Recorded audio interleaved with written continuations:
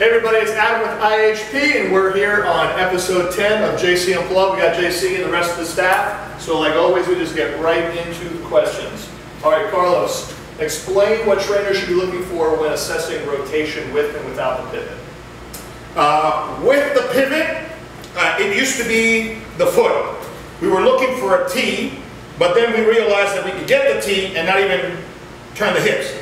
Then we insisted on hip rotation, and we started noticing that if you turn the hip, you can steal it from the ankle and you can steal it from the knee, and you look like that without rotating the hips. So now what we're looking for is basically when we do the hip rotation, we do it nice and light, and what I'm looking for is just be able to transfer. Put one leg down, transfer the other. I don't even look at the rotation anymore. The way I get rotation now is I kind of get into a single leg balance, and then I turn the shoulders. Boom. And that keeps my knee and my foot aligned while I drive the hip into internal rotation with the shoulder. Here's your medicine ball, here's your cable, here's whatever, and then I just go to neutral. You know, you go in the hole, out of the hole. That's simple. So that's how we are working on internal rotation as opposed to the way we did it. When you're not rotating, basically all you're looking for is to be able to apply forces here, keep core stiffness, and in this case, you're of course rotating, but that applies to also lateral flexion. That applies to flies, which is rotation through the front. So stiffness, be a period. The hips don't move, as we say. If you got change in your pocket, I don't want to hear it when you're moving. And on the other one, try to plant one leg and turn the hip while flexing it, and you'll feel it. You'll feel it a lot, and it's very easy, and you don't rotate the knee. Okay. Question 2. What approach or advice might you have when working with somebody who wants to spot reduction? Yeah, spot reduction is tough because people always want to reduce the area that they are genetically prone to store in. So if my guys, normally it's the love handles, women's down here in the thigh, so they always want to go there. And I always tell them, by the time you get there, everything else is just shredded. It's tough because you're genetically predisposed to store it there. That's your genetic makeup. Can you spot reduce? I don't think so. Now, there's stuff you can buy. You can turn the fat lipolytic, but you're still going to have fatty acids in the blood. And if you don't burn it up, it's just going to circulate and boom, deposit somewhere else. So I don't, the old adage, outside of other things available through either surgery and spot reduction therapies like freezing and heat and all that, you're not going to go anywhere unless you liposuction. Sorry. Just sort of good old-fashioned. Good old-fashioned hard work, and you're never going to just remove it from there. Right. And probably you want it removed from the one place that'll remove it last. It is what it is. Okay, someone who is kind of thinking about becoming a personal trainer, what are some of the pros and cons that you would share with them about the industry, and who might be the best people for that job, for a personal trainer job? So kind of a two-part question there. Yeah. What can they expect? Everybody thinks, oh, I have a passion for exercise. I love exercise, and I love helping people. That's the same person that loves to eat, loves to cook, and wants to open up a restaurant. Guaranteed to go bankrupt. Guaranteed. Those are the people that the big restaurateurs buy things 10 cents on the dollars from after they've blown their entire retirement. Okay? So I don't care how much passion you got, how much you like to help people, that's all great and dandy, but you need a certain personality for this. You're in the people business. You're in the people business. If you cannot inspire and influence people to do good things like take care of themselves, you're out. I don't care what your degrees, what your certifications, what your skill set is, I don't care. Therefore, who makes the best personal trainers? Bartenders and waiters and waitresses.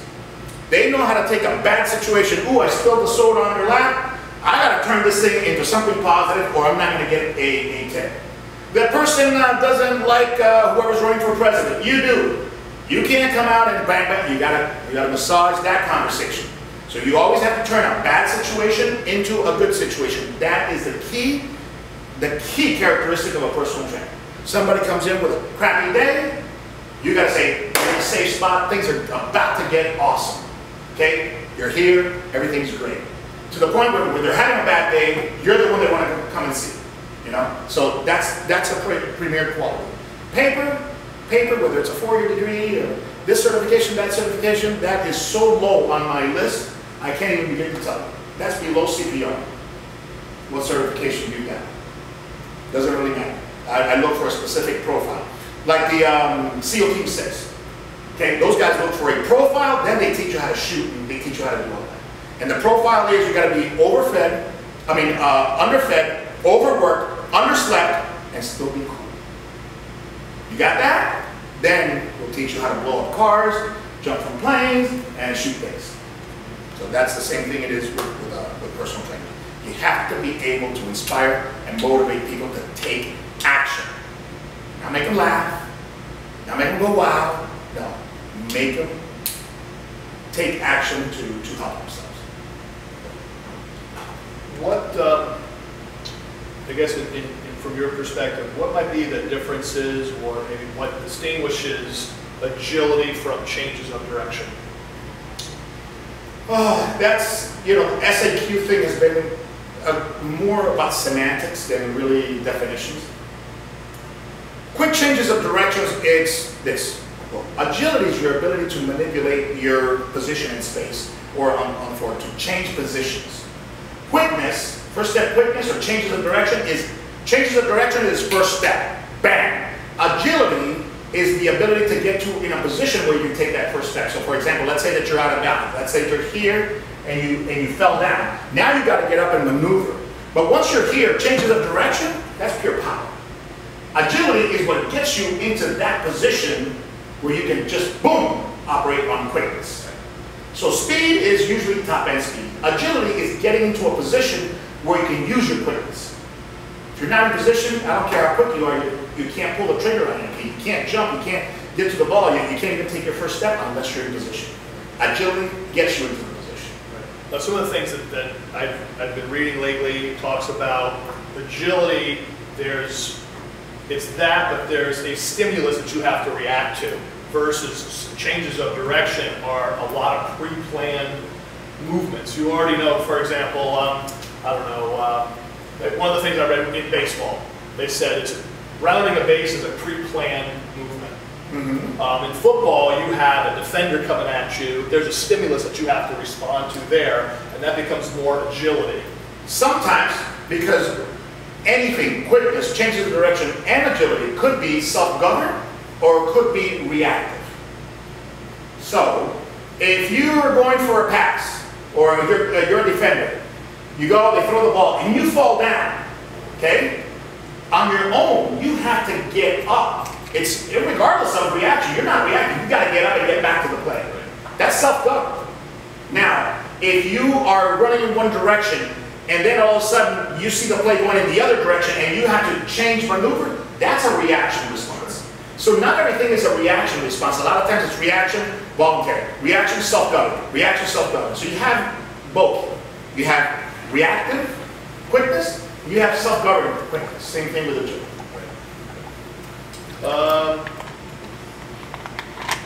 What are your thoughts about the posterior tib and soleus helping to extend the knee during locomotion? What's going on there? Yeah, I heard that one first time, man, I don't even know, maybe 1995, 1994, Steve Plisk and Gary Gray were the first ones to throw that one out. I'm like, what? All right, so when you're walking, okay, say you take a step here, posterior tib is here, and so what happens is, let's say that you're already flat-footed. Here, let me give you a little bit better angle on that. Boom, okay? Now, this leg is swinging over, okay? This is firm on the ground, okay? Everything is moving from the ground up at this point. This is your reference base. Posterior tib and soleus are here. I'm going to give you the explanation that Gary Gray gave me, because he's really fun. So he goes, if you're in the calcaneus, all right, you're sitting there and the posterior tib and soleus are going over you, and they're holding onto the tibia, okay? They're pulling the tibia back, or keeping the tibia from going forward, so they're holding it back. He goes, and while you're holding the tibia, pulling it back, what do you say to the butt? Because that's the way Gary Gray talks. Go, butt, go. So he's like holding onto the tibia and go, butt, go. So as this hip is moving forward, okay, this knee is extending. And that knee extension is not only helped by this momentum, but also by this posterior tib pulling back on that tibia. So that's why they say posterior tib and soleus during locomotion, once the foot hits the ground, are assisting in knee extension. It's the momentum of the hip going forward plus the deceleration of the anterior translation of the tibia that extends the knee. That's how that happens. But the first time you hear it, you're like, what? Yeah. It's pretty interesting stuff. And that's why that's one of the reasons you see a lot of Achilles tendon tears. Because it's such a hard eccentric load all of a sudden, you know. This thing, essentially, remember, that tibia is going forward, and all of a sudden, it gets a huge eccentric, and then it's a little concentric while that's moving forward, and that is a huge load, huge, and that's where it goes. Good nutrition question, which is segue into our seminar that we have this weekend. This weekend, what is it, 11 to 2? 11 to 2. Yep, we're going to have a real good nutrition seminar. We're going to turn some of the simple stuff that everybody knows, like how many calories in a gram of fat, but we're going to tell you why that's so important. How complex that can get, and then at the end of the day, give you the simple explanation. At the end of the day, drink a glass of this, or put a teaspoon back. That's the way we want to talk to everybody. But we're going to give you the good and plenty of everything. Right, but before I get into the question, it's $75 for a three-hour lecture from you here. And then Rio, what is it on Facebook? Facebook, yeah, JC's Facebook. You can sign up at ihpfit.com. ihpfit.com, JC's Facebook.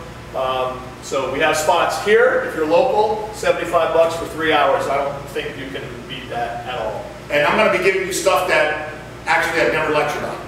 I do parts of it in the mentorship one-on-one when I'm with someone, and that the mentorship is not cheap. It's $2,500 for a week. But when you get that kind of one-on-one or two-on-one with me, you get those little bits of information that you don't get, and we're going to be throwing a lot of that stuff out in that center. So anyway, all right. So what do you want to know? All right. What's the thermic effect of food, and why is it important? Okay.